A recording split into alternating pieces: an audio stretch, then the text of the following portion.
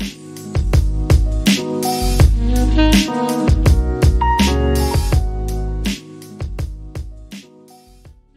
is up, guys, and welcome to another edition of the Market Marauder Show, beating the market one trade at a time. If you're new to the Market Marauder Show, it's an investment channel, helps you to find the best deals in the market. Alright, so as you guys have seen probably in the previous weeks or this week, Facebook has recently changed their name to Meta. But you may be asking yourself, what is the Metaverse? What in the world is that? And why should I be concerned? And how does it fit into cryptocurrencies? So in this video, I'm going to be giving you a breakdown of what the Metaverse really is, and some cryptocurrency projects that I think could benefit the most from the Metaverse. So the Metaverse was not created by Facebook. So just bear that in mind. The Metaverse is something that already existed prior to Facebook changing their name to Meta. So it's kind of like them taking credit for all of it, but it did exist prior to that. So the word Metaverse is Porto, which is the prefix meta, meaning beyond, and universe, which is typically used to describe the concept of a future iteration of the internet made up of persistent shared 3D virtual spaces linked into perceived virtual universe.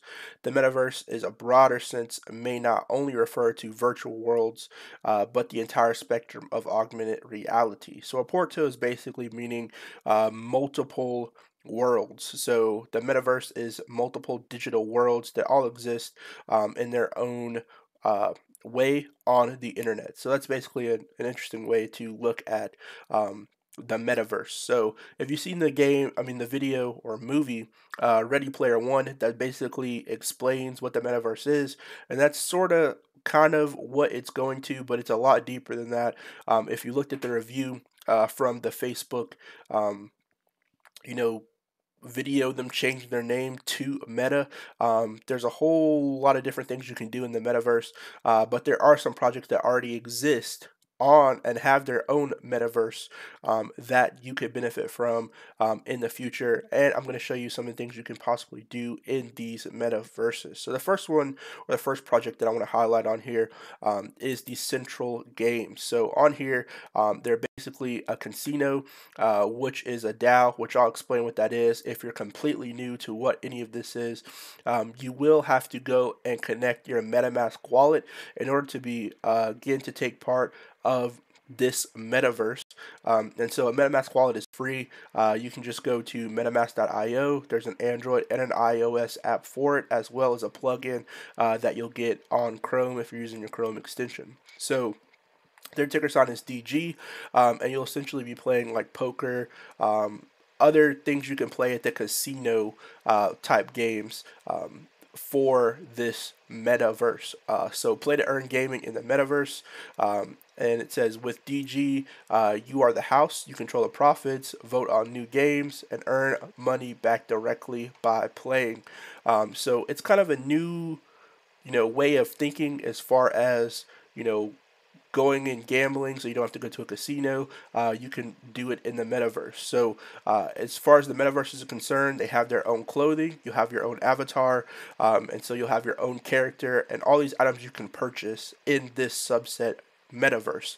And so that's why I think it's very broad that Facebook is calling themselves Meta, because there are multiple metaverses that already currently exist that people are taking part of. But they do have their own coin for decentralized games, and it is ticker sign DG.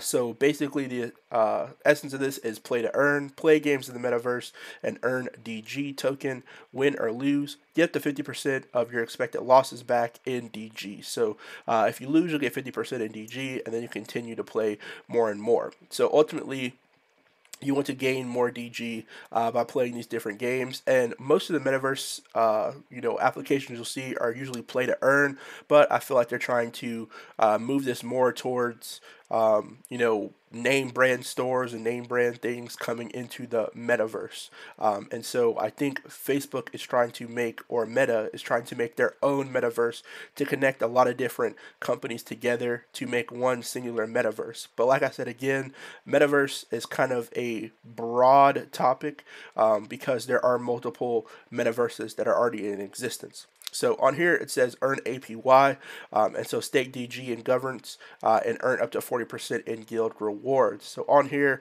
vote in the DAO to become the house. With the DG DAO, your own casino, control the profits, vote for new games, and decide on feature proposals. So on here, they already have a lot of partners, so far that are already supporting this, and some of these are very popular ones. So you have the Bored Ape Yacht Company, you have Decentraland, which I'm going to talk about later on. You have Atari and Polygon, so those are some popular ones on here. You have some other ones on here like Digital Currency Group, Cluster, AU21 Capital, just to name a few. So some of these already have large partners behind them, and this is something that I think Meta, aka Facebook, is going to try to do with some other name brand companies. So this is basically on here. It tells you how to get started, and it'll send you and basically explain to you how you can get started in here. So on here just says join the community. They do have a Discord and a Telegram. So on here just basically want to explain what DAO is to those who may not know what DAO is. You may be like, what is that? What is DAO? So on here, Investopedia basically says, because I don't want to give you the false definition of that, what is the centralized autonomous organization, or a DAO? One of the major features of digital currency is that they are decentralized. And so that's kind of the irony of that I'm seeing of Facebook calling themselves Meta. They're trying to make something that is decentralized centralized by making Facebook the owner of the metaverse. So it's kind of a catch-22 if you look at it from that way. So basically, I said this means that not controlled by a single institution, aka Meta, like a government or central bank, but instead are divided among a variety of computers, networks, and nodes. In many cases, virtual currencies make up the decentralized status to attain levels of privacy and security that are typically unavailable to standard currencies and their transactions. Inspired by the decentralization of cryptocurrencies, a group of developers came up with the idea of decentralized autonomous organizations, or DAO, in 2016. So it's not a new term, DAO. It just may be new to some of you all who are jumping into crypto for the first time. So the key takeaways of this, DAO was an organization created by developers to automate decisions and facilitate cryptocurrency transactions. And without DAO itself, there really wouldn't be metaverses. So just bear that in mind. DAO is something that's going to have to come up when Facebook or Meta starts to build out their metaverse.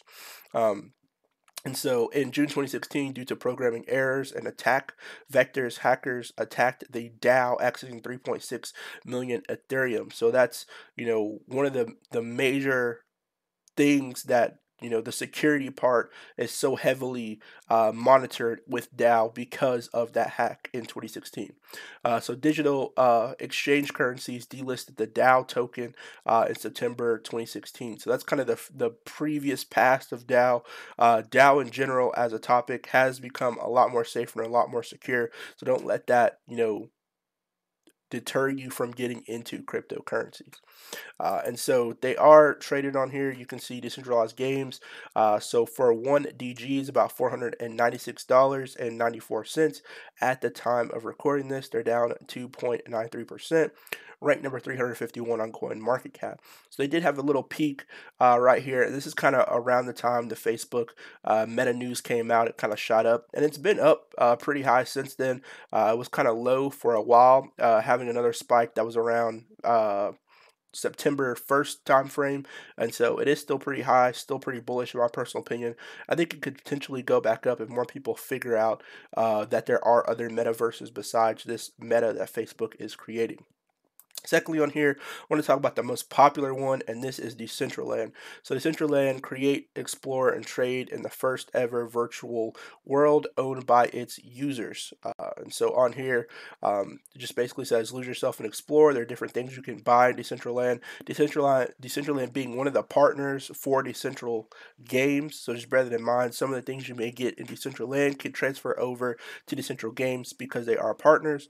But basically on here, create, test your limits of imagination, create scenes, artwork, challenges, and more using the simple builder tool take part of the events to win prizes. For more experienced creators, the SDK provides tools to fill the world with social games and applications. And so there's a trade on here, like I said earlier, like clothes and different items. You can buy and sell land, estates, avatar wearables, and names in the Decentraland marketplace, stocking the very best digital goods and paraphernalia backed by the Ethereum blockchain. So all of these being built on Ethereum. One of the reasons why Ethereum is just going crazy, and I think will continue to go up because all of these are based on Ethereum. So understand the use case of Ethereum as being a blockchain and not just a coin. So, when all these projects start to come out, and people continue to build more and more and stack more things on Ethereum, the price of Ethereum will go up. Gas fees, I don't think are going to be going down too soon. I think they're going to be working on trying to mitigate gas fees as more people start to jump into the metaverse. These are all challenges that I think Meta, being Facebook, will have to overcome as well. But they're a bigger organization, and they will have their own DAO backed by them and other sponsors. So on here, it just talks about some different articles, and it talks about Decentraland, the first fully decentralized world. Decentraland is controlled via the DAO, which owns the most important smart contracts and assets of Decentraland via the DAO. You decide and vote how the world works. And so that is one of the key things that I think you all should look at when Meta or Facebook starts to roll out their metaverse, is how they are targeting the DAO.